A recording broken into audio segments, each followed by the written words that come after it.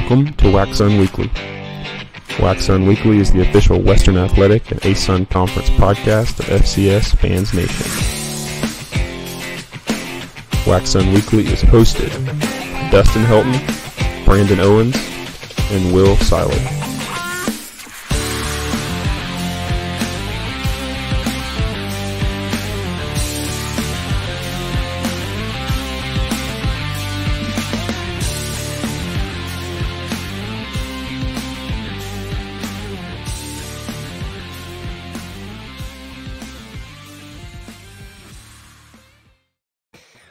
Welcome back, FCS Fans Nation, to another episode of WACSUN Weekly. And we have a special guest, or we did have a special guest with us. But I don't think he can hear us. So we're just going to keep rolling. And when he gets back, it'll be great. If you caught a glimpse of his face, it's Matt Fraase, who we will give a proper introduction to. We can hear him perfectly. I know, we can hear him just fine. That was weird. But while we're waiting on him, we'll just kind of get going.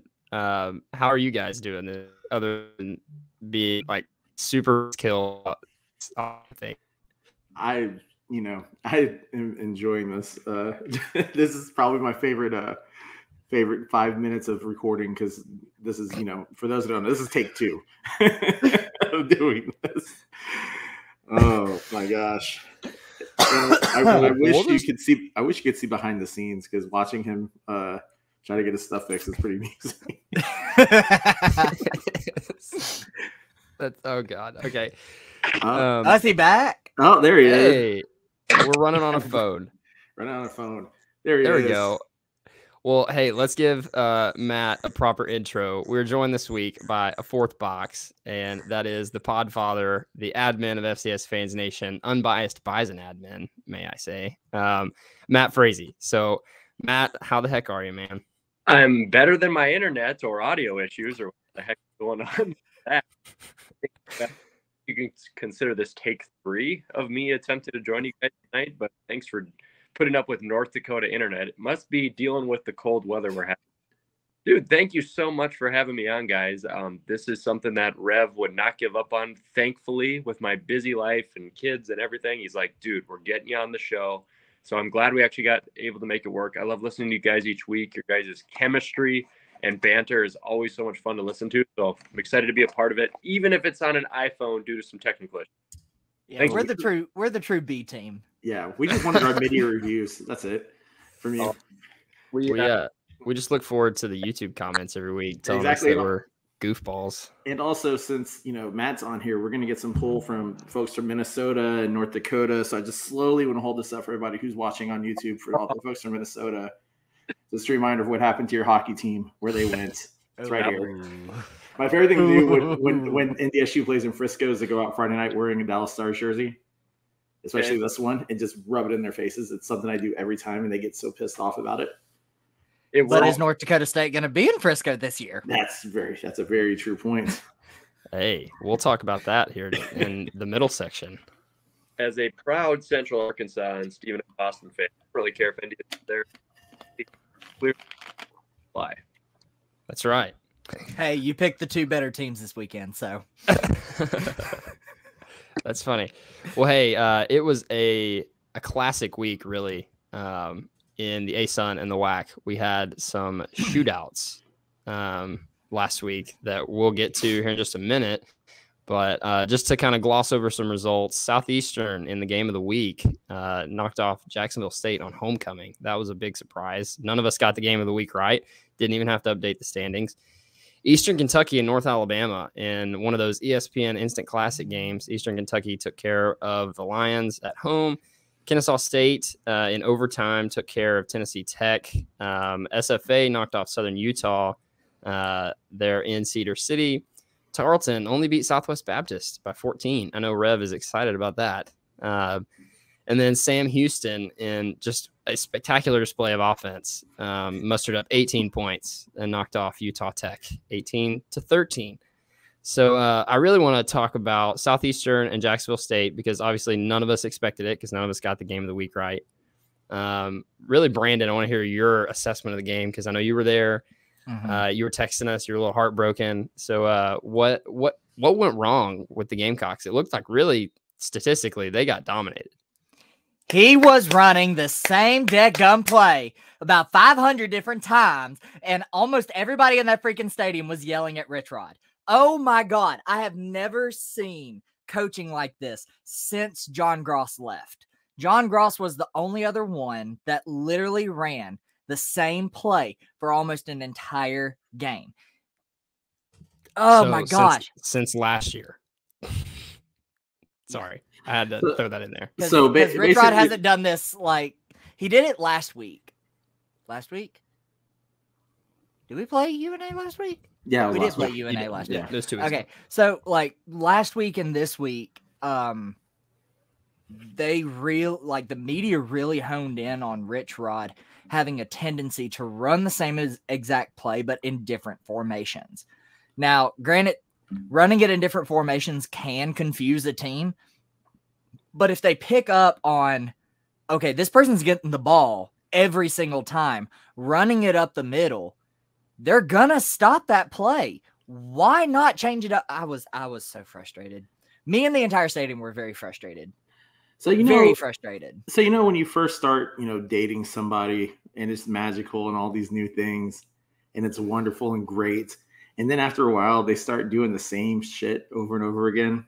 That's where you are with Rich Rod now. That's where you are, and everybody has warned you about Rich Rod. And we said that you know what you're going to get with Rich Rod, and this is notorious Rich Rod. This is what he does. The difference is that he'd been able to win doing it, and he's kind of done this year. But if you ever notice whenever he's coaching, he doesn't maintain, especially like year over year, he doesn't maintain winning seasons, and it's because he does the same thing. And so I'd like to congratulate you on being out of the we're just so happy together sort of phase, and welcome to Rich Rod.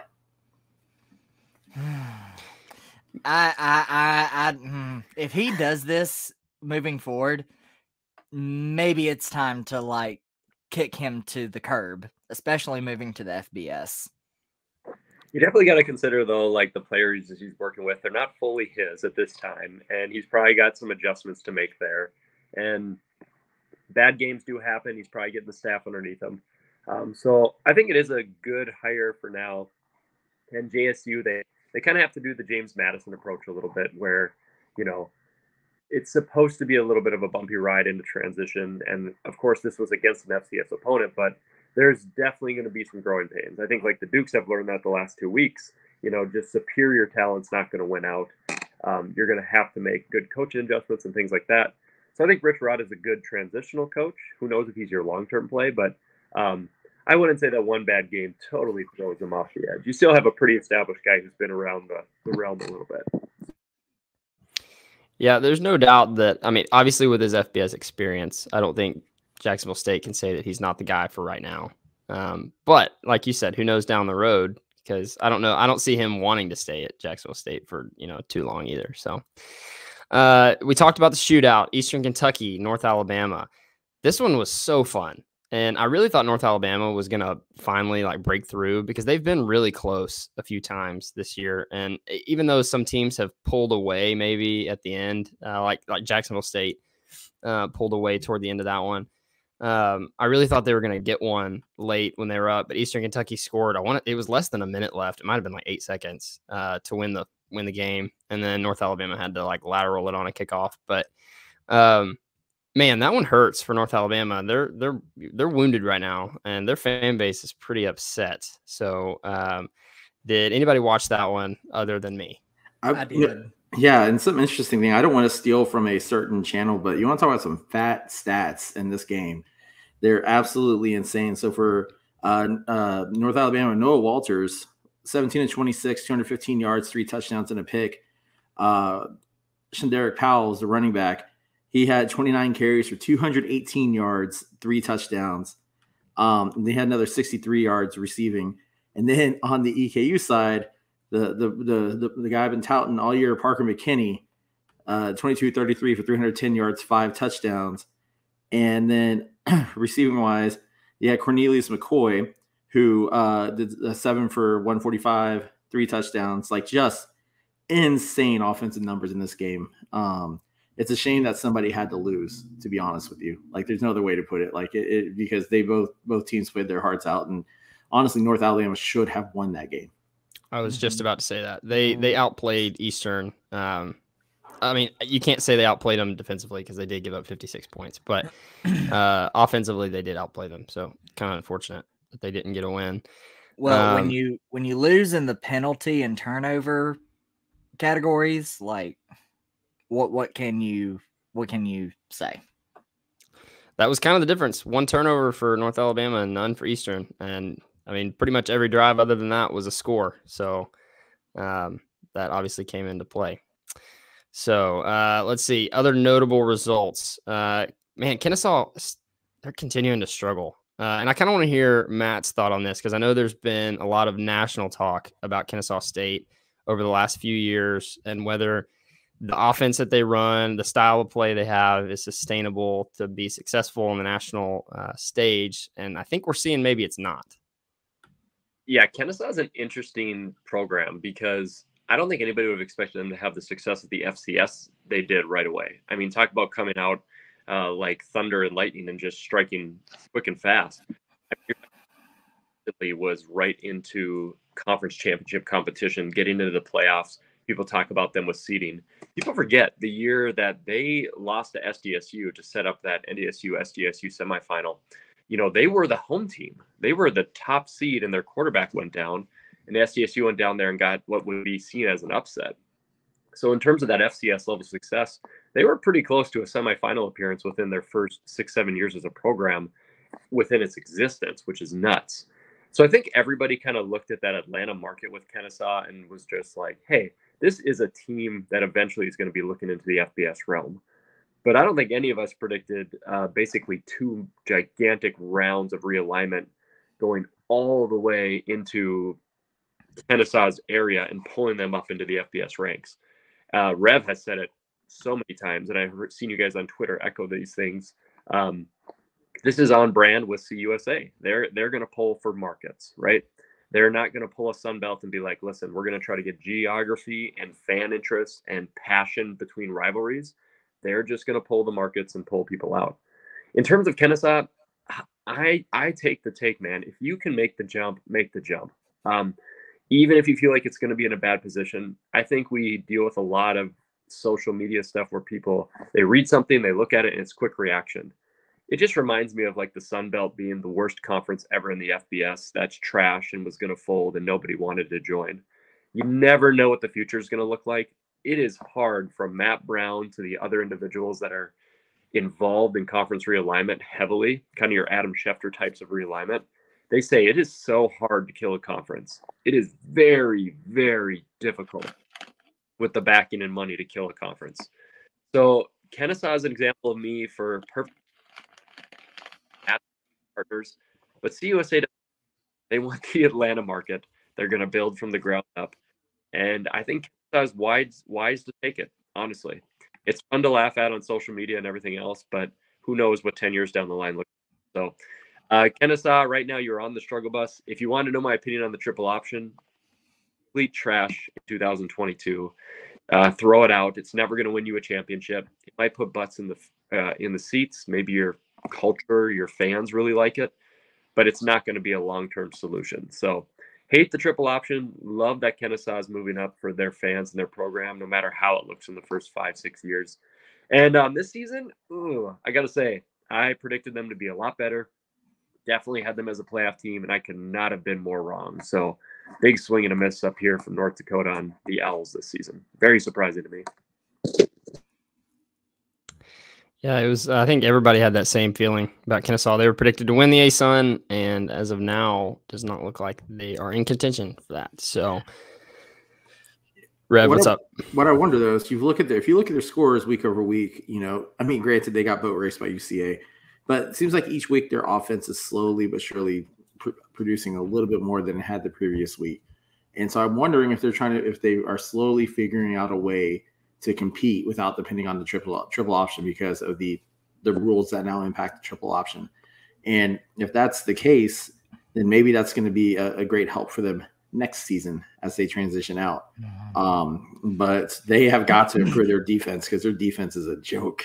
Their defense is atrociously bad, and it's going to be a sieve whenever they move up to Conference USA unless they get that shut down pretty quick. Yeah, Rev, that's shocking. When I was going over statistics of Kennesaw, total defense 90th. And here's the thing with Kennesaw, they never, ever, in my opinion, got sort of Sam Houston reputation a little bit where they're like, oh, it's all offense and the defense doesn't hold up and they have to score. They were always kind of portrayed as like obviously they're a triple option team, so time of possession is important, but they were a balanced squad. Like they were always viewed as a team with both sides of the ball. They're going to stop you on defense, hold the ball, run their triple option. Man, that defense has not played well this year. It's actually just shocking how bad it's been. So, and an offense that's not much better in terms of their production. So are you surprised by that at all this year? I mean, it's really crazy. It surprises me that their defense is where it is. It just because, they've been going around with, they had been boasting about how good of a defense that they have. And so it does kind of surprise me to see where the fact to see if they're 90th that does shock me a little bit. But, if you're playing a more controlled possession game where you're keeping your defense off the field because you're running the ball, you're controlling the clock, then it makes sense that now that you're having to throw the ball more with Shepherd, that your weaknesses that you may not have had come out are now coming out because your defense is out on the field and they're being more exposed. For sure. And it's not shocking when you look at them. They're like the 12th overall rushing offense in the FCS, and their total offense is in like the 70th range. That's like NDSU-ish. NDSU is like total offense 4th. Rushing offense 4th. Total offense, can drop down to like the 30s. It's not as drastic, but like it's because the passing offense just is such an offset, and Kennesaw's not throwing the ball a lot. But that defensive statistic in almost the 100th range is really, really shocking. So not going to win a lot of games that way. I will give Kennesaw one benefit of the doubt with their defense. They had a lot of injuries early in the year, and they still haven't gotten a lot of those back. And if you listen to Coach Bohannon in his press conferences, I was listening to him UCA week, and somebody just asked, they're like, how are we injury wise? And he kind of looked down and he was like, guys, we're banged up. He said, especially defensively, which that's no excuse to have a bottom, 20 defense in the country, but still just, kind of playing devil's advocate there. They are a little banged up on the defensive side of the ball. But SFA, Rev, your Jacks took down the T-Birds, the Thunderbirds of Southern Utah. And yes, the bobblehead that's awesome. That is immaculate. God, I wish we had bobbleheads. That'd be clutch. In the corner, it'll be perfect. Rev, so what did you see? That was another game that went down to the wire. I was watching it live, and that was a classic. Yeah, again, it's sort of the same thing. You look at the first quarter, SFA seemed a little bit hesitant going out when it came to moving the ball. And then the second quarter, they turned it on, scoring 21 unanswered points, and they didn't look back from there. Self looked pretty good. Yeah, he did have a pick, but he still threw for almost 300 yards, had 3 touchdowns. Wembley had another 100-yard game. I think he had 138 on the ground, no touchdowns, though. And then receiving-wise, you want to talk about a stat. Xavier Gibson, 10 receptions, 256 yards, 2 touchdowns. Just obliterated the Southern Utah defense. I think what changed the momentum more than anything, though, is SFA was on their, I think they were on the 25 or 30. I can't remember exactly. Might have been the 25. 4th down, fake punt, ran it for 40 yards. That completely, I think, changed the momentum of the game, because I think had they punted at that point, Southern Utah would have had their mojo still going, might have driven and scored again. SFA ended up scoring on that drive, and that completely just turned around all the momentum. It's, similar to what we saw happen with SFA and Jacksonville State whenever SFA was up, and then Jacksonville State started making insane plays. Same thing happened. So, SFA is sitting at 5-3, and I don't think anybody's honestly surprised by the fact that they're at 5-3. Maybe they thought they would have had another win versus JSU or Sam Houston, or maybe some folks thought Louisiana Tech. But 5-3 is a with Utah Tech, UCA, and the return game of Abilene Christian remaining, SFA is in a good spot to get into the playoffs if they can win out. That's just the thing. They have to win out. But I think they're sitting out now. They're sitting outside a lot of people's top 25. But you look at some of these bottom 25 teams and the teams in the bottom part of the top 25, and you could easily switch some of them out with SFA. I think SFA, if they get another win this week, is going to start falling into, besides the coaches poll, I think the other polls, the polls that actually matter, you're going to start seeing more votes for them. And who knows? Like I said, they went out. They're going to play on Thanksgiving weekend, but they might be hosting a game.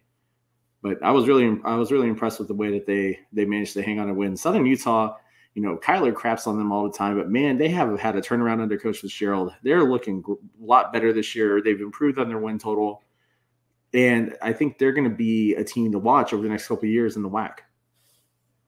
Yeah, Kyler's always hitting on them pretty heavy. Jamie loves them because their coach, I believe, is a James Madison product, or at least was associated with the program, and he's very high on the Thunderbirds and where they're going. Rev, I was curious on SFA, and I was very high on them in the preseason. I picked them as a semifinal team. I saw all the pieces of SFA. I related it to my prediction of Sam Houston in the spring, where I was like, the season before, all the factors aligned. The defensive points per game given up, a returning stud wideout, the quarterback, the coach, the lines. We could dive into a lot of it. I know for sake of time we won't, but I'm curious, last year, you guys gave up 17.9 points per game. And I was like, dang, that's like the defense that's going to be there. And I've got you a little bit, unless my math's off, a little bit above 29 and a half points per game you guys are giving up. What has been such the change on the defense for SFA? And why is that the Achilles heel right now? Well, when you have a great defensive staff under Coach McFarland, they get poached. And that's what happened. The defensive coordinator got poached. A lot of I think we have 4 new defensive coaches this year, and 3 of them went to Louisiana Tech, and one of them is now at TCU. So they basically got rated. We also, Reverend Randall hasn't been playing. We did lose some players. So, Coach Carthel said it best. He's like, we're back defensively. We're back to where we were in 2019 because we're running brand new schemes with a new coach. I feel like the defense, here's the thing though, I would think that you would see the defense be more tight as the year has gone on, but I don't think it's there yet. I think what you've seen is the offense gelling better and being able to keep the team in games versus depending on the defense to win a game. I didn't think Southern Utah would score 38 points on them. I figured they would score probably in the high 20s. I was kind of surprised at how many points they put up, but I think that's what's going to keep SFA from being a semifinal team if they make it into the playoffs. I think they're a first round. They might win their first round game, but then they're going to end up having to go to Brookings or go to, Bozeman or something. And that's where they're going to probably, have one of those games where it's like 54-10 sort of lost because the defense just isn't there yet because they're basically starting over. And it stinks because we're going to lose a lot of great guys this year. We're going to lose BJ Tom. He's going to be gone. Miles Hirsch will be gone. Like there's a lot of folks that we're going to lose on the defensive side of the ball. But thankfully, Coach Carthel has had 2 top recruiting classes on defense over the past couple of years. So I think there's enough depth and talent so where a lot doesn't fall off, but they have to be able to learn the scheme. And the biggest struggle they've had has been stopping the run. That's where they have struggled. And that's what I'm hoping as they get through the rest of the season, get into the offseason. I hope that's what they spend a lot of their offseason focus on is being able to stop the run because the pass defense is pretty decent. They do a good job of keeping folks who can sling the ball from slinging the ball. Like they did a good job controlling Bo Allen and Tarleton. So I just, I was high on them too. I think the problem was everybody was high on them, not because of who they beat, but because of who they lost to and by how many points last year. And that was sort of the telling thing. Almost beating Texas Tech, 1 point loss to Sam Houston, a close, I think it was a 4-point loss to Jacksonville State. Like, they folks looked at those numbers and said, wow, they can hang in with these guys and gave them the benefit of the doubt based off that instead of basis on who they beat. So So yeah, that's what it is. It's just they lost a lot on defense. They lost their coaches. They lost great coaches, but see what happens over the next couple of years with the new staff that they have. Yeah, it's interesting. 99th in rushing defense. So that's like, that's such a Achilles heel. And, go up to Bozeman or SDSU, they're just going to pound the rock in front of you left and right. But in terms of that playoff thing, it is interesting because, okay, let's say you win your next 3 games. That would be sorry to you, Will, because that would be a victory over UCA. But if they win their next 3 games, you're looking at a record of 8-3. But it gets interesting because, they played Warner at home and beat them a 17.6 billion to 0. But that won't count in the committee's eyes as a W because it's not an FCS win. So you're going to be looked at 7-3 with one of the losses being FBS. So it's like, okay, we're not going to hold the FBS loss against them, but they only have 7 FCS wins. I think they're going to need a little bit of chaos, especially with all those Big Sky teams performing. And I think the Missouri Valley continuing to be not as great would be beneficial for an SFA. And the CAA kind of eating itself alive in the last few weeks could help you out as well. So it'll be interesting. Should be fun. I was going to say, what I think you're going to see is one, if SFA wins out, they're going to get they're going to get the AQ. That's what I think you're going to see is happen. But the other thing too, you do talk about the one loss, but how are they counting Jacksonville State and Sam though? Because they're not FCS teams. They have more than FCS scholarships. So it depends on how the committee views that. Does the committee view that as FCS losses or not? Because if they don't, they're undefeated against the FCS at that point. So yeah, it's very interesting to see what they decide to do whenever it comes to playoff time. But if they win out, they're going to get the AQ. I think they would have record, they'd have conference record, and they would have the power poll, which they're on top of already. So I think that it's almost theirs to lose in that regard. Totally fair. Yeah, that's the question I have for SLU, because they beat us this past weekend. How are people going to view that win? So I don't know.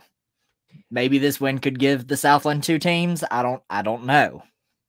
Yeah, the ASUN with the transitioning teams and the way it's set and everything, it's like feels like the spring season a little bit, how they're setting everything up. It's just kind of weird rules and weird things, but it honestly makes it a little more fun, a little more intriguing. So don't about FA2, the way it's set up, they don't have to win out to get the AQ at all. If they're undefeated in countable games right now. And so even if they drop one, I don't think there's anybody else that only has 1 loss in countable games. And so say you lose to UCA in 2 weeks, even if we get the ASUN tiebreaker, you get the WAC tiebreaker, I believe it would still go to you either way. And so, I mean, like you said, it's theirs to lose, but it's not like they have to continue to win just to get the AQ bid. Like the playoff outlook for SFA right now is pretty good. Just looking at the next 3 games, even if they go 2-1. So, and while we're, this is a perfect time, really. I just loaded the WACSUN power rankings in. So I'm going to throw those up right now, and we'll look at SFA. They're still on top. Somehow Kennesaw moved up after a very suspect win over Tennessee Tech. We moved down because we lost to the bye week, apparently. Kind of throw Tarleton out of there. They obviously don't count. You can throw Utah Tech out as well. So, I mean, really, SFA is several links ahead of the pack right now. If you just look at the actual value, the numerical value of the power rating.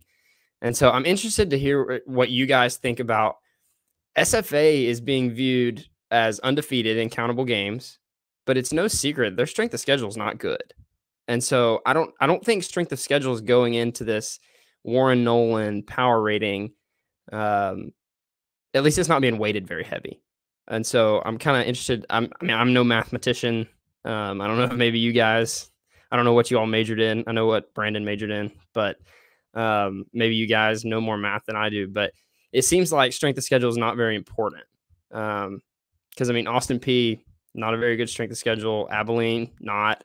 Eastern does. Eastern has a pretty good strength of schedule, but then they've lost a game or 2. So what's your guys' thoughts on the power rating this week? I think SFA is getting the benefit. I was going to say that because I don't know if they shouldn't be counting the Warner game and Warner score, but I wonder if they're looking at just what the scores are on wins. But even that doesn't make sense. Not many, with the exception of Charlton, SFA hasn't necessarily had a win that has been a dominating win over, they came back against Alcorn. Abilene Christian was a last second field goal, right? So but whenever we were talking about this when this first came out, that's why I said this is the biggest load of crap I've ever heard in my life, utilizing something like this. I've said this before, back when the BCS first started, one year Oregon got left out of the national championship, even though they were undefeated, and the coach from Oregon called the BCS a cancer. And I'm not saying this is a cancer, but this is why you can't use this as a basis to figure out who your champion is. And I've been trying to look at this power poll. I can't figure it out. I just honestly ignore it for the most part because I'm like, this is garbage. The one thing it does kind of show me, though, is that if SFA keeps going like they're going, if Abilene Christian keeps going like they're going, that game on November 19th is gonna probably decide who gets the AQ out of it. I don't think it's anybody on the ASUN side who's going to get it. I think it's going to be SFA or Abilene Christian. And I think the power poll does reflect that as well. But other than that, I can't figure out any rhyme or reason to how SFA is so dominating in the power poll right now. It doesn't make any sense to me. I was, I don't know. It just confuses me. The one thing I have to keep telling myself is it's not going to come down to that, because nobody's going to have a tie in countable games record, because if you look at how many countable games SFA's playing versus like an Austin P, because you take the ASUN champion, you take the WAC champion, you compare their countable records, and they're just not going to be the same for the most part. So it's really going to come down to, who played an easier schedule, in my opinion. So I don't know. It doesn't benefit some teams like Eastern Kentucky or like UCA, but it does benefit a team. I'm not going to say SFA is the only team that's playing an easy schedule. Austin P hadn't played anybody either. I mean, look at the best opponent they played. They got beat by 30, other than, say, Western Kentucky. But just an interesting thing here. As of today, SFA would be the auto bid, not because of the power ranking, but because they get the record over UCA, which makes that head-to-head important, but the head-to-head doesn't matter. That's what's weird, is that if you play each other in the regular season, that game doesn't matter if your record is better than, if say we beat SFA, but your record's better, you get in. So it's weird. I wish they had done it differently. Maybe next year we'll just be one big conference and we'll play each other. Which is another thing we're going to talk about. And Rev, you're the expert on all things Kyler Neal here. So what do you have to say to this man? Oh, here we go. Lock and load. The Rev rant is on the way. Oh, all right. Look. Kyler Neal, little Smurf ass, can just piss off. Okay. I get that everything compared to the Big Sky is trash. Totally understand that. But here's the thing you're missing. The only reason that the ASUN and the WAC this year are as bad as they are is because of teams backing out of the conference last minute. Okay. That completely screwed everybody's year up. Okay. If next year, if the WACSUN becomes a true conference where they play each other they actually play each other each week instead of doing what they're doing this year, where we don't have to depend on a stupid ass power poll to try to help figure out who the champion is, you're going to see the WACSUN move up ahead of other conferences in terms of strength. Will they be a Big Sky? No. Will they be a Missouri Valley in strength? No. But they could form up like a Missouri Valley conference, and they could be, they could be the fourth best conference in FCS. And you know what? That's okay. I mean, that's fine. That's enough to maybe get you multiple bids. I don't think the ASUN should abandon football. I don't think the WAC should abandon football. I think they have to look at each other. They need to partner up, and they need to take Greg Gumbert, the ASUN commissioner who's retiring. They need to look at his replacement and say, hey, the WAC commissioner is not a football guy. He's a basketball guy. They're at the football media days. He's talking about basketball, right? So let the ASUN commission run it. For all I care, or get somebody else to run it as like the MVFC has done. Just get somebody else to do it. But I don't think it's It's going away. I don't think there was a question on Matt on your show about if UCA was going to go back to original conference. The answer is no. UCA is not going back to the Southland because one, Teague doesn't want to go back to the Southland. It would EKU go back to the OVC? Probably not. I mean, there's a lot more benefit to being in these conferences than football, and that's what I think people forget when they look at this. The ASUN is better for basketball. The ASUN is better for baseball. The WAC is better for basketball. The WAC is better for baseball. There's all these other things that go into it. So what they have to do is they have to say, hey, we're going to unite as a football conference. And they need to make sure that they get those schedules made, that they don't try to be separate. They share the AQ. They give it a nice name instead of the AQ 9 or 10. Give it something that makes it outshine that whatever the Southland's new name is going to be, and go from there. Start fresh. But Kyler, love you, but your opinion was trash. Just going to say that. Your opinion is absolute trash. Matt, I'm interested to hear your thoughts as a national and unattached kind of from the WAC and ASUN, because I would say, obviously, Brandon moving up to FBS, I think he still has maybe some ASUN bias that they shouldn't drop it. And obviously I do. So I want to hear what your thoughts are, because you're seeing it kind of objectively as opposed to us. So what do you think the move is for the two conferences? You know, my whole take on the whole thing is, number one, you got to get something figured out that makes sense. I mean, I think you guys just recognized it within the last 10 minutes. Anything that they're doing operationally within football, and it's not exactly the conference's fault. I mean, they're dealing with the fact that they're being poached from CUSA and rumor mills about Eastern Kentucky and other schools also sniffing up into that FBS realm. And that's not an easy thing to manage as a conference. So, but they definitely have to figure out operational stuff. I would say next year and the next year or two, like how many teams are we going to have? Are they all going to play each other? What's the conference schedule? What's the name of the conference? This whole power poll, other stuff is just like you guys said, it's an awful, awful idea. It feels like the spring season where the rules are made up and things are just thrown out there, and that's not good for anybody. I don't think that the ASUN should cut football and end anything. I don't think the WACSUN, any sort of thing should be cut. This is a good opportunities for these programs in the geography of where they exist to actually make a really good competitive conference. I like what Rev said about this is an opportunity to maybe sit in that SoCon realm right now. You know, the SoCon is kind of what most people view as probably the fourth strongest conference that can see two teams jump in there into a 2014 playoff. My big thing with the ASUN and all that is outside factors, man. I don't think that there's loyalty in any college football, and I don't blame anybody for doing it. Nobody would not leave a job if they're going to triple your pay or triple your opportunities, right? So what the ASUN and WAC has to worry about is just poaching. You know, nobody in the Big South was afraid to be like, hey, that CAA looks pretty good. Peace out. I'm out of here, you know? And now they're looking around going, what the heck? NCAA wasn't afraid to be like, see ya to the Standard Celebration Bowl. Okay, now we're going to the CAA. So I actually think the ASUN has a really good chance to survive and sustain itself if the outside factors actually stop.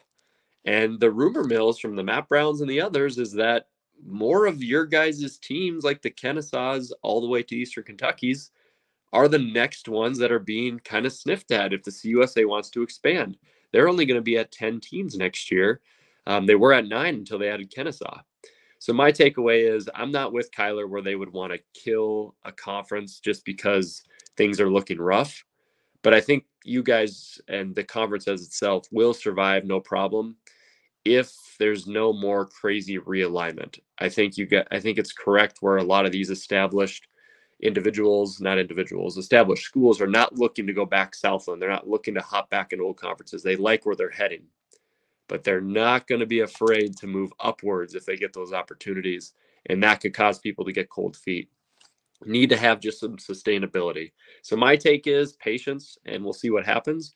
But I wouldn't say that this conference should just fold and bail on football. There's already been a lot of money and investment put into it. So outside looking in, that's how I see it. And it would be pretty cool if they could compete with the SoCon and maybe the CAA and try to be one of those top tier conferences. So I think that it is kind of unfortunate, maybe fortunate, unfortunate, whatever you want to call it, that the schools that those conferences, attracted when they started football back, being the WAC and the ASUN, were attractive to other FBS conferences. And so it's like, for them, that's kind of a feather in their cap. Like, hey, look, we pulled these schools. And then it's nice that, it sucks for them, but it was also kind of cool. So it's a weird situation. But Brandon, I know you're like the expert on all things FBS realignment. So what's the rumor mill right now? Well, so yes, Eastern Kentucky is being floated around for Conference USA. I've seen Delaware be mentioned after they released their plans for their football stadium. I know what y'all think, but I've been seeing North Dakota State mentioned. I've seen, I've also seen SFA. I've also seen Tarleton. Like, I think out of those teams, your best bet is SFA, Tarleton, EKU, and probably Delaware if you want to stay geography. The only problem with North Dakota State, they check every single box minus their geography. They are on an island out there. So if you bring North Dakota State in, you're going to have to bring in probably other teams that you're not even considering. And I don't even think CUSA is considering something like that. Yeah, bringing in NDSU would be like bringing in, it was one of the best things I've ever heard. And it was in the last few months. They go, you guys are the Hawaii that's connected. And I was like, wow, that stings, but damn, is it true? So, yeah, it'll be interesting to see what plays out.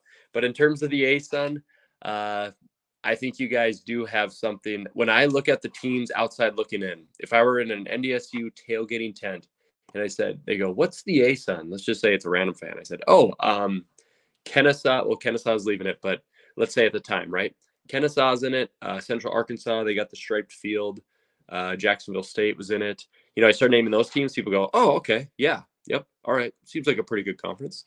So it'll be interesting to see once Jacksonville State, Sam Houston, Kennesaw are not involved, what the perception of it is. And hopefully it can sustain itself and do really well. But we'll have to see. So Matt, we've kind of talked about kind of the WACSUN and who's he as being the auto bid here, but let's take it a little bit further back.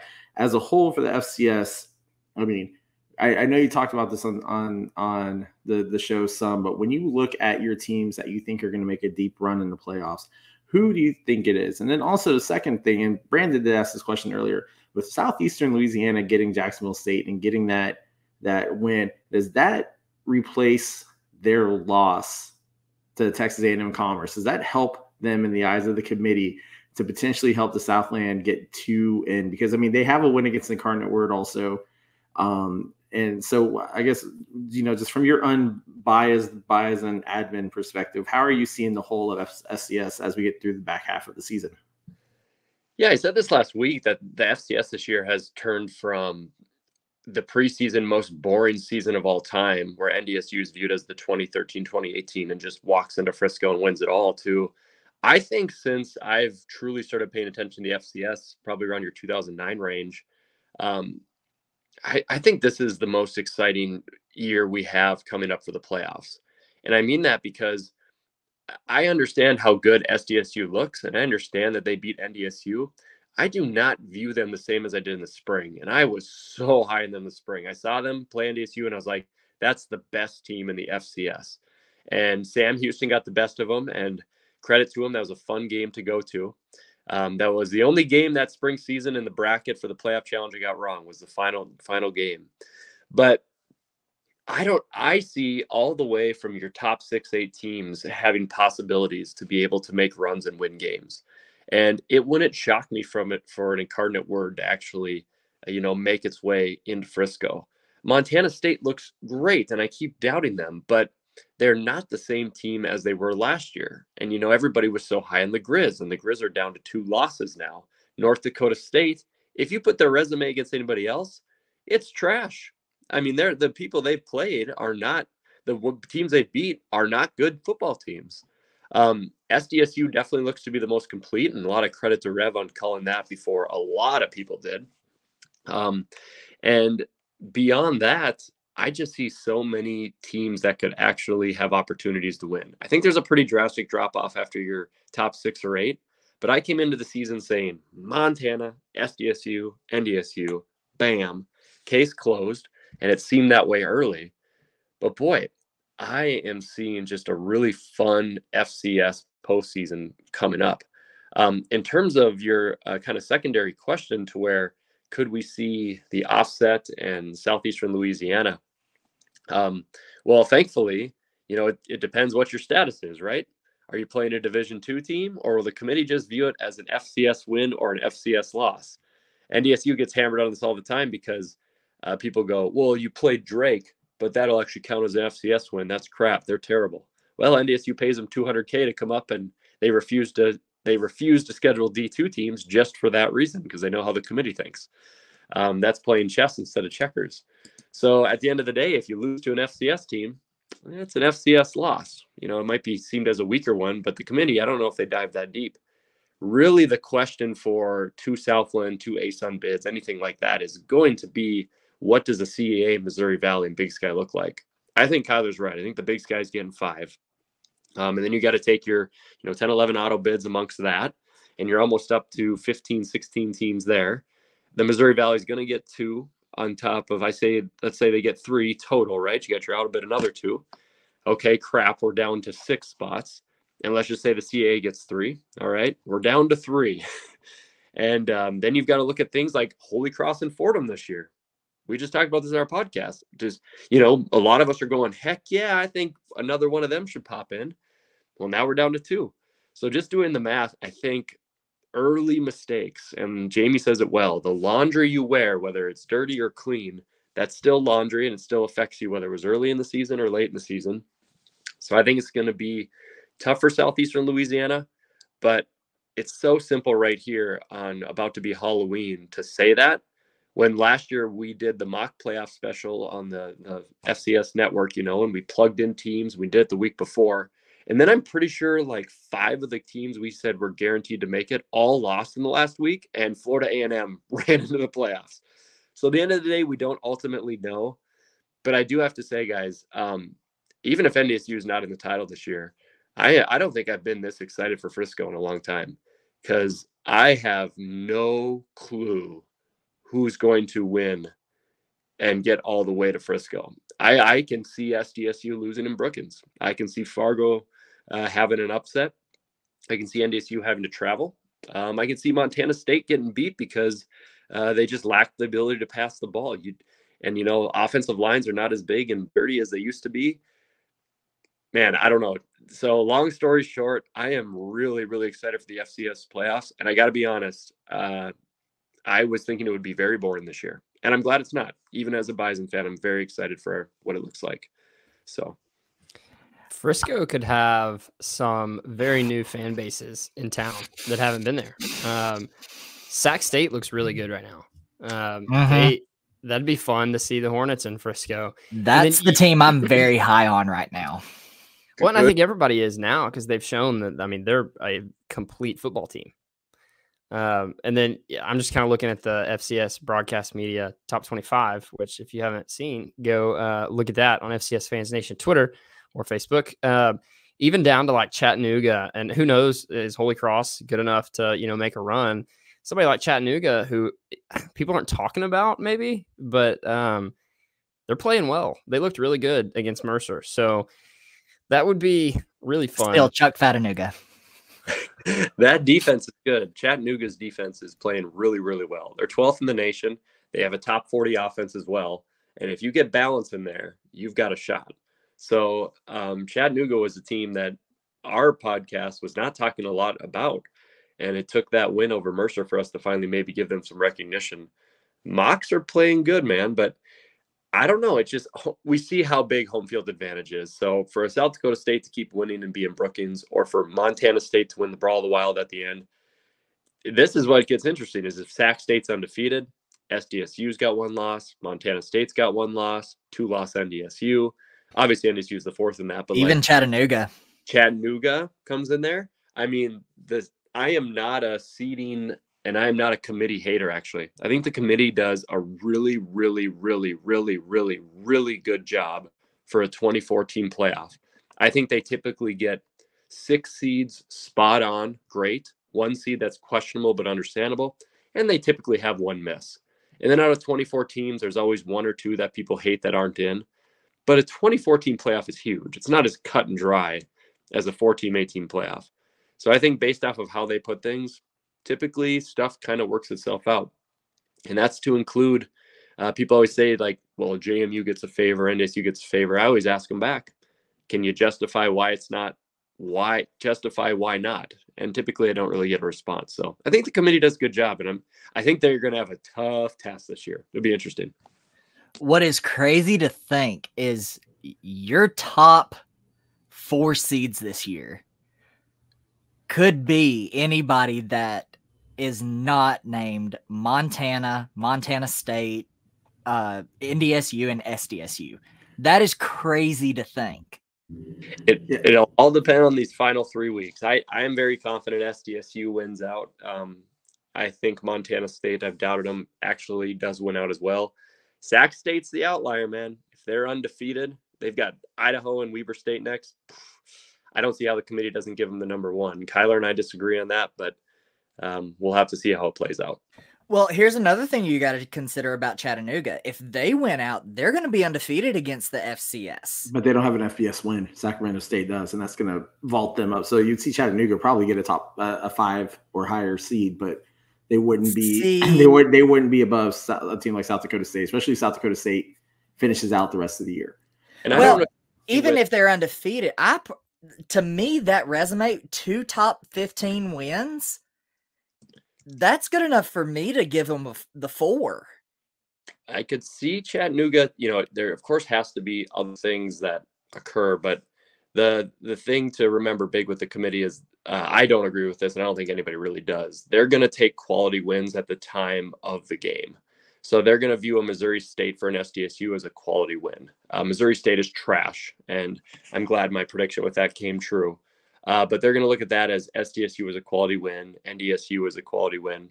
And so when you look at like a Sac State, if they were undefeated, they're going to have Weber, they're going to have Idaho, they're going to have Montana, plus they're going to have an FBS win, plus undefeated, plus Big Sky champs. So really it's those out-of-time quality wins that's really going to play a big factor. But Chattanooga, you're right, undefeated against the FCS. I could see them be in that 4 or 5 spot. And if NDSU, they might be sitting there with just a quality win over, I guess it could be UND maybe at this point. So you could see Chattanooga maybe get bumped above them. But one last thing I'll say in it for the sake of time is sometimes being a lower seed doesn't hurt. See Montana State last year, so as the 8th seed. So Matt, real quick before we go to the look at it next week, I know people like to ask which seeded team do you think won't perform, but here's my question for you: who do you think gets Lehigh this year, or McNeese? Who do you think has the great record, but yet the committee leaves them out for some odd reason? Boy, I think how can you almost not point to either a SoCon team that I think has been a pretty competitive conference this year? Like Mercer, of course, just took a big ding, but you can't just be super high on Mercer and appreciate how well they were playing and then just drop them like a hard hat.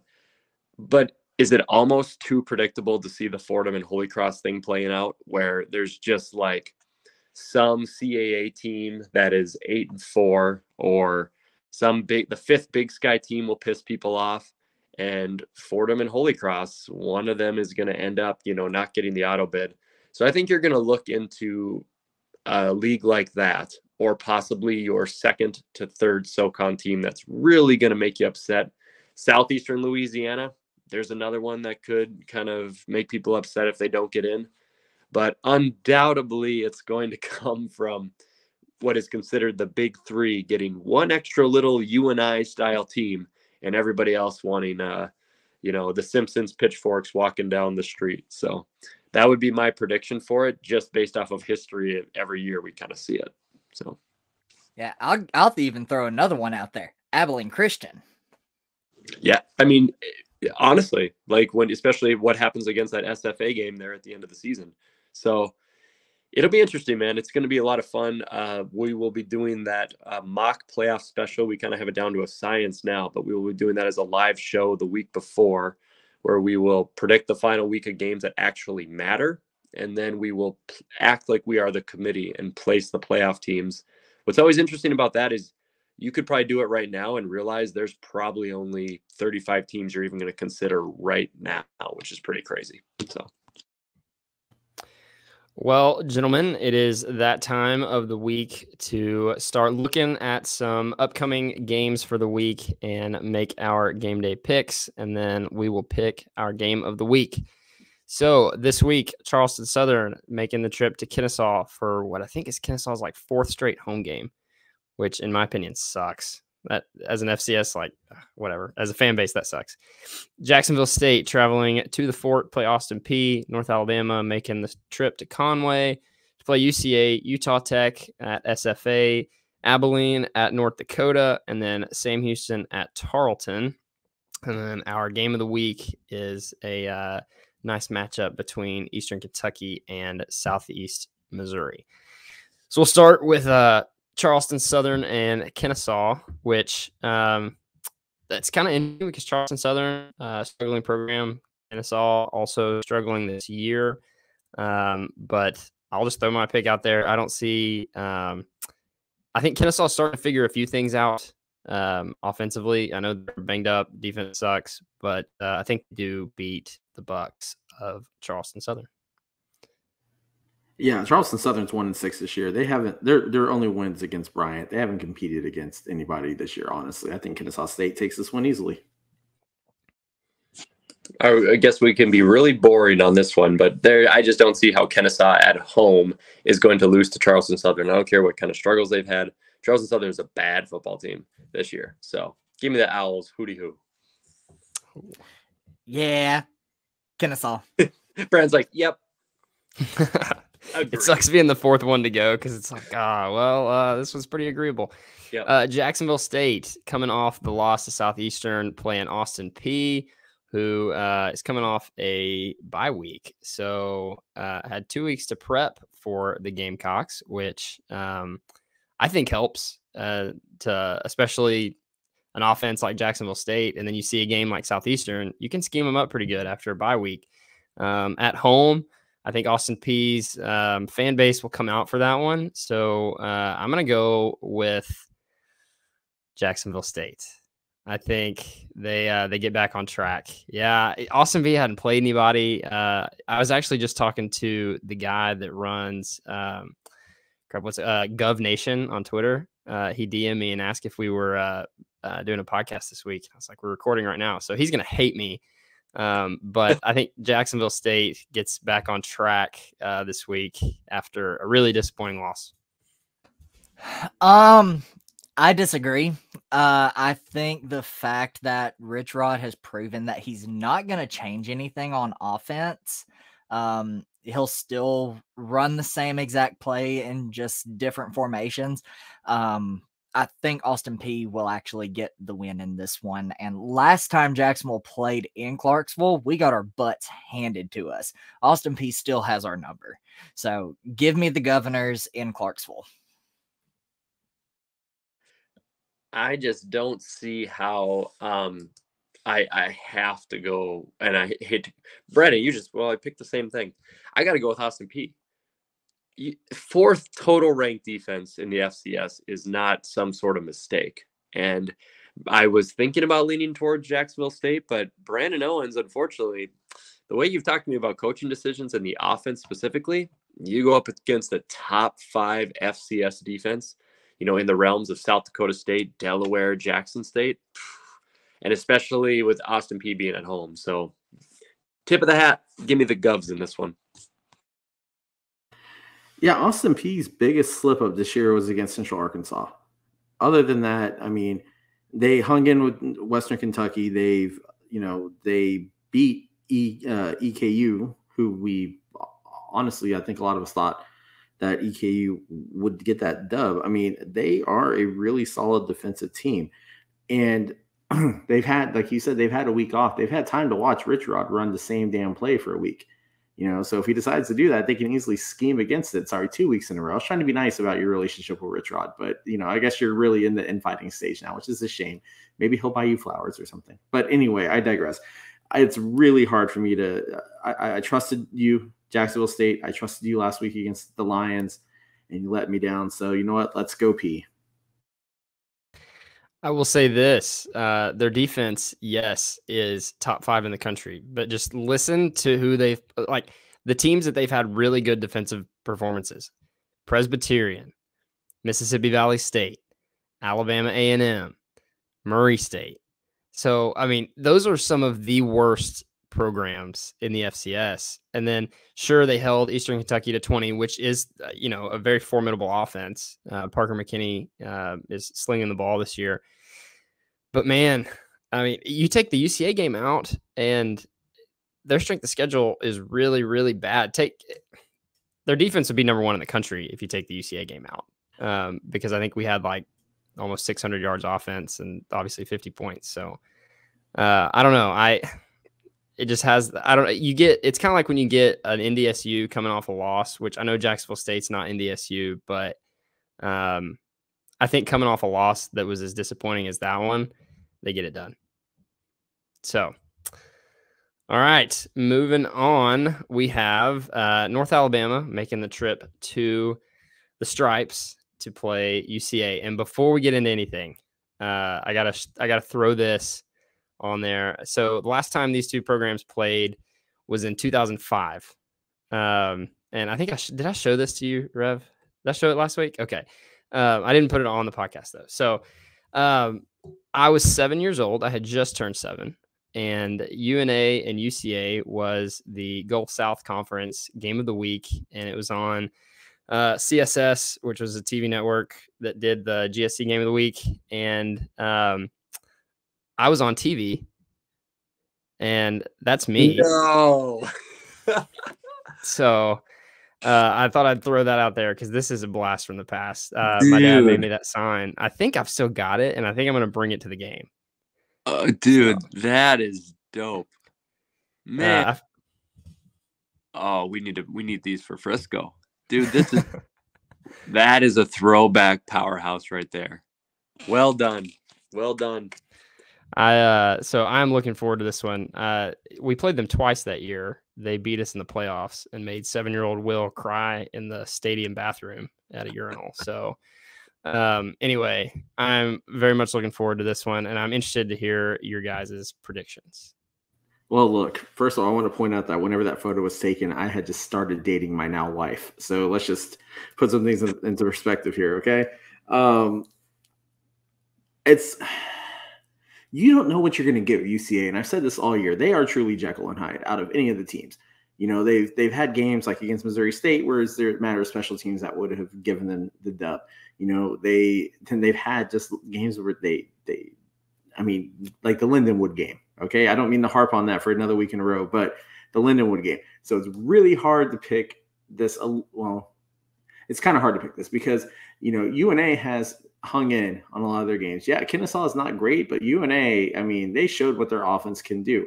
I think UCA has a much better defense, though, than Kennesaw State.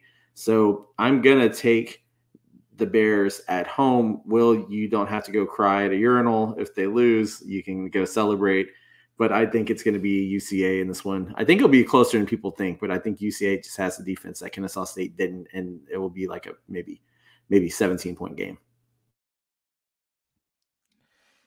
Yeah, I think UCA is going to finally get revenge for that playoff loss against UNA. I think it's going to be a lot like that game, though. I think it's going to be very close, very back and forth. UNA has shown that they can hang, like Rev said, they can hang with the big boys now. They just can't get it done. And I think this is going to be a trend that continues for the rest of the year. Give me the UCA Bears.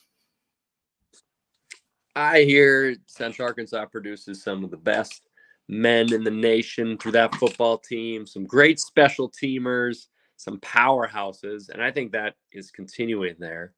On the Stripes, I don't know how this is a question. My Bears Absolutely. And I'm big on North Alabama. If you've got Lions on your campus, that's pretty dope. They had those 3 Division II titles. They're a great program. I was high on them jumping up. I think it's great for the FCS. Not going to be great on the Stripes. Bears by a billion. UCA. You guys are making me nervous with sweeping the picks. Hey, I was gonna say one thing though. I want before we get to that, because you did talk about the great players that played on the Central Arkansas team. At least the long snapper who is on this podcast did not cause 4 safeties for his team anytime he played. Just want to put that out there. Ooh, that was ugly. I watching that game, I had like secondhand embarrassment, and every time they went out to punt, I was like, guys, just let the quarterback punt the football, because when a long snapper or a punter or anybody like that gets the yips, it's over. I mean, you can't come back from that without practicing. I just got a great idea. If Joe DeLeon comes to Frisco, we need to have you and Joe in a snap off. Oh God, yeah. He'll We already have man. like 3 built-in mini contests we haven't really told you guys about. They're just gonna be super fun, and we're gonna live stream. But let's make that the 4th. That would be sweet. He will smoke me. There's a reason I was the backup snapper and the holder. But no, that'll be fun though. I'll do it.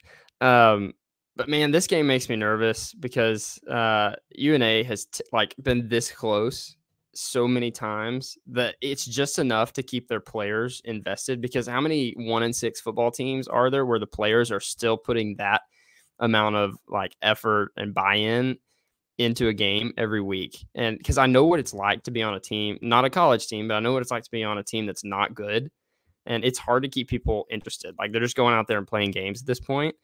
But man, they're just that close, and I think they're still bought in. And so you get a team like that that's backed up in a corner, and they're dangerous. And so I was almost hoping they would beat Eastern Kentucky so that they would kind of get that first one out of the way, and maybe okay.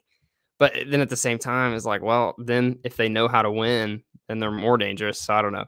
This game scares me a little bit, but we'll see. I will be there, and I'm going to try to find that sign and recreate that picture because I think it's pretty cool. Abilene Christian making the trip to play North Dakota at the United States Postal Service headquarters. God, I should put the logo up there. That's Rev's favorite thing, is that they're the USPS. They're going to the Alaris Center. I'll let you guys go first. Actually, Rev, you go first because you love the post office. You love the mailman. I do love the mailman of North Dakota. The fighting postal service. But one thing I want to say, I realized whenever I was talking about the UNA game, I said Kennesaw State. I meant to say Eastern Kentucky. So my apologies to anybody who's going to call me out on that, Jamie Williams. I know you will. But anyway, I digress. North Dakota rarely loses in the Alaris Center. Their struggles aren't at home. Their struggles are on the road whenever you see them struggle.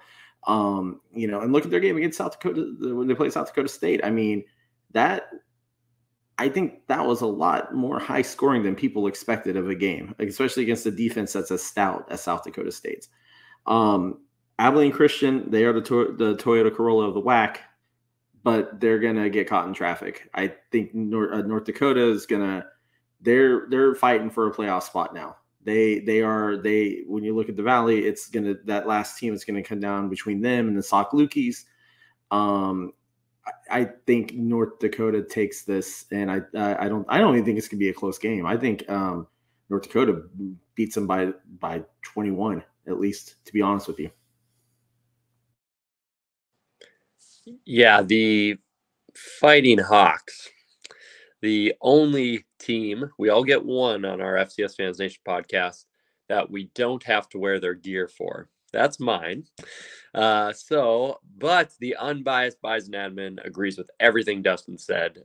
They are really good at home. They play well there. They're terrible on the road. Terrible place to listen to a concert.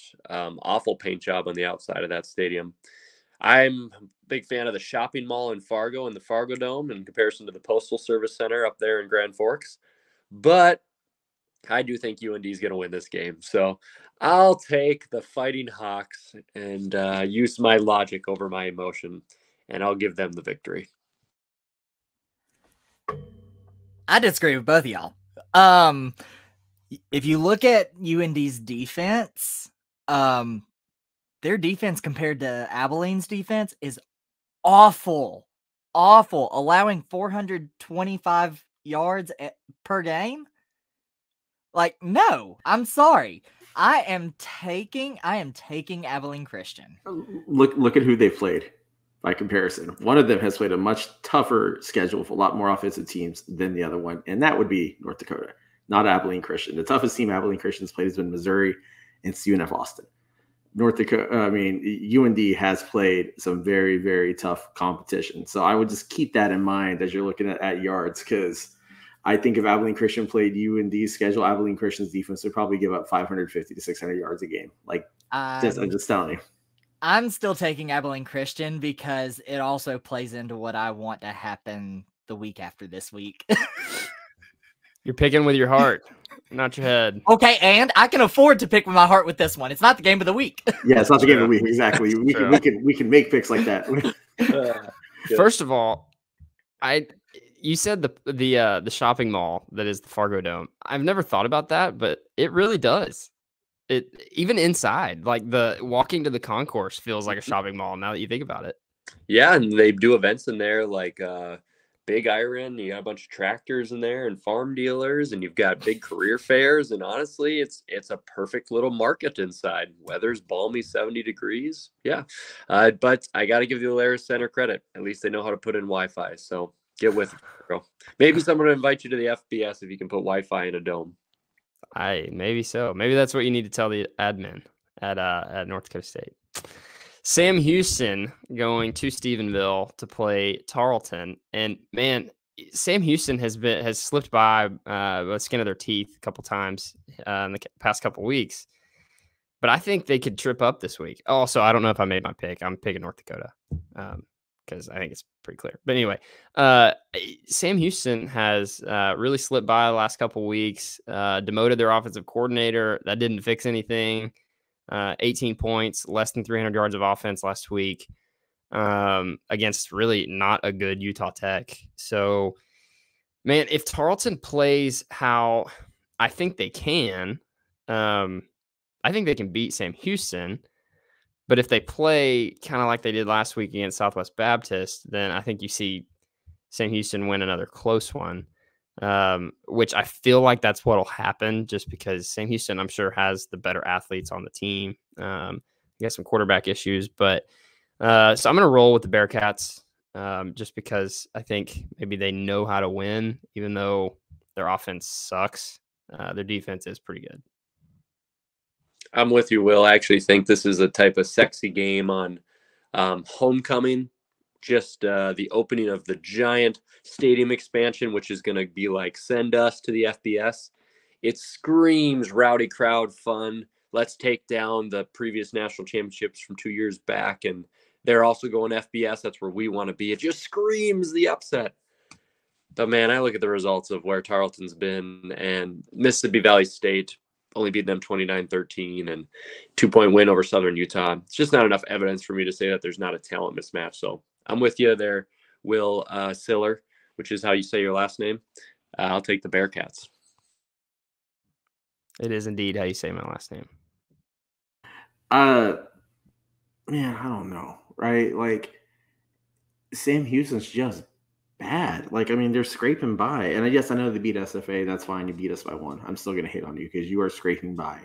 You were tied 3-3 at half against Utah Tech, okay? Like, you are – I get that you're not playing for anything this year. I get that you've redshirted half of your starters, but damn, you did not look good. It took a 15-point, quarter, and then even then you still almost slipped up at the end of Utah Tech. So I'm gonna take Tarleton in this game. As much as I don't like Tarleton and I don't give 2 shits about their stadium expansion, I think it's great that it's going to hold 24,000 people. Too bad you're going to get 10 in there. I think this is a game that favors Tarleton a little bit. I think if Bo Allen can move the ball like we think he can, it's going to play well against Sam Houston's defense. I think if the Tarleton defense can shut down Cody Crest, then Sam doesn't have a lot of offensive weapons on that side. I mean, Shoemaker was their top rusher in the game too. So you shut down Shoemaker, you can keep Crest. You can keep Crest sort of isolated, and you have a ticket to beating that team. So I'm going to pick the Texans, who SFA destroyed, because SFA should have destroyed Sam also. But no, I'm really picking against you guys. Who knows? Who cares? It doesn't matter. Both these schools are irrelevant in my eyes. Yeah, I think this is a pretty evenly matched game. I think the biggest thing is it actually Tarleton's homecoming? Okay. I think that with the stadium expansion, that's going to play a huge role for Tarleton. I'm going to take the Texans. I could see them winning, and I think they have the ability to do it. But, man, Sam Houston has better players, and they have more of those better players than Tarleton does. So, I don't know. That'll be interesting. Maybe they will fill that stadium. I don't think they will, but I guess when it'll be cool because you're opening it, but I still don't think they'll put 24 in there. All right. It is game of the week time. You skipped one. What did I skip? Utah Tech and SFA. But I think we all know who's going to pick that one. So I think we can just. All right. Yeah, game day style picks here. I'm going with the Jacks. Yeah, it's homecoming weekend. We'll go for SFA. No need to say it. It's on the screen on YouTube. SFA. Yeah, I'm going SFA.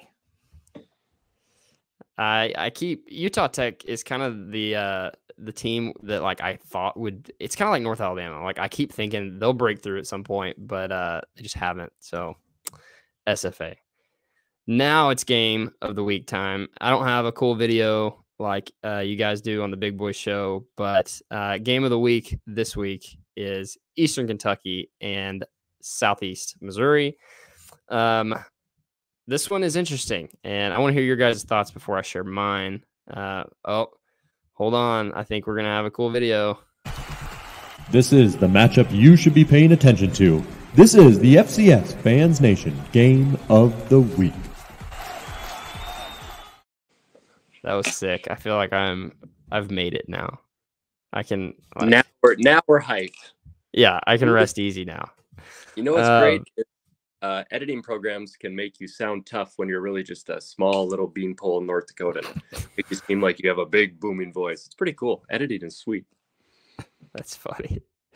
All right. So what do you guys think about Eastern Kentucky and SEMO? Because SEMO comes into this undefeated against the FCS, only loss being to the Cyclones of Iowa State. And then EKU, they've shown some glimpses of being really good, and they've shown some glimpses of, not being great. So I'm interested to see what happens. Anybody can take it first.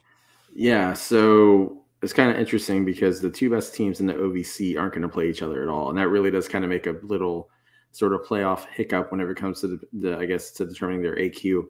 SEMO's looked really, really surprisingly damn good this year. Like I don't think anybody expected them to be this good. And Will, I know you saw them in person. And you got to see just how well their offense goes with Gino Hess and De Laurentiis throwing the ball. I want to pick Eastern Kentucky, but I'm not going to because I just don't think they have the defensive capabilities to keep up with the Southeast Missouri offense. So I'm going to take Southeast Missouri. I'm going to take them 17 points ish. But that's who we're going with. We're going with SEMO. I don't see a scenario where SEMO gets beat in this game. Number one, they're at home.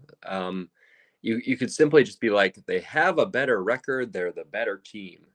But you guys said this is game of the week, and I dove into it a little bit. Look at the wins of SEMO, even comparison to the games of Eastern Kentucky. It's not even, like the losses and wins of Eastern Kentucky. Their wins are like skin of the teeth. Like they are barely getting by some of these opponents.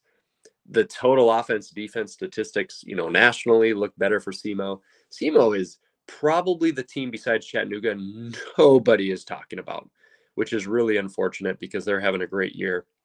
I mean, you beat Southern Illinois and everyone just kind of forgot that whole thing happened. I know they're a little up and down, but they're still a good team that would beat a lot of, teams around the nation.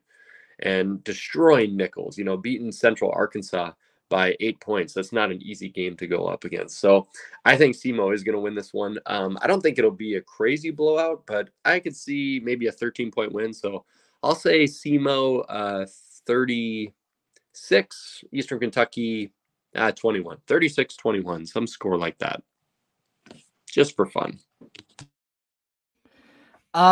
Yeah, SEMO is undefeated at home. Most of their stats, like Matt said, nationally look extremely good for them. I think what's going to play a factor in SEMO is that they are more, like, their offensive attack is more balanced than EKU. So I think SEMO's defense is going to pick up on that, and it'll be like a 17-20 point win. Give me SEMO. Everybody loves Parker McKinney. I love Parker McKinney. I've said several times he's my dude. He can play. Paxton Lawrence, a heck of a quarterback. Just watching him in person, he doesn't look like a mobile guy. He doesn't look like he's going to run the ball on you, but he can extend plays with his feet. He's thrown for dang near 2,000 yards, only 3 interceptions, 17 touchdowns. Geno Hess is a heck of a running back. He's hard to tackle. That was one thing I noticed when we played there in Cape Girardeau was, man, his yards after contact was pretty impressive. He's up to almost 1,000 yards already. So they, and like you said, they've just played better. They've won better games and played better games than Eastern Kentucky has. So yeah, I'm going to roll with SEMO. I think it'll be close though. I think Eastern Kentucky plays people close. And so I think it'll be more like a 10 point game is what I'll say. So I think we're all in agreement there, which sucks because it means I can't make any ground up on the Rev in the game of the week standings. I know.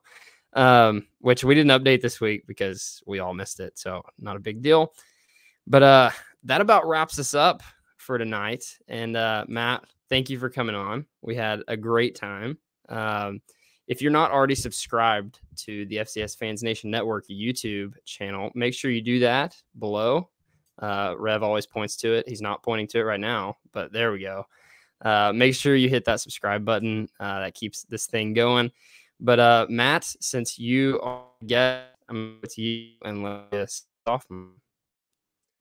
Yeah, thanks for having me on, guys. I listen to your show as I get my drive times throughout the week, the work weeks. You guys have been such a great addition to the FCS Fans Nation Network. It's pretty cool.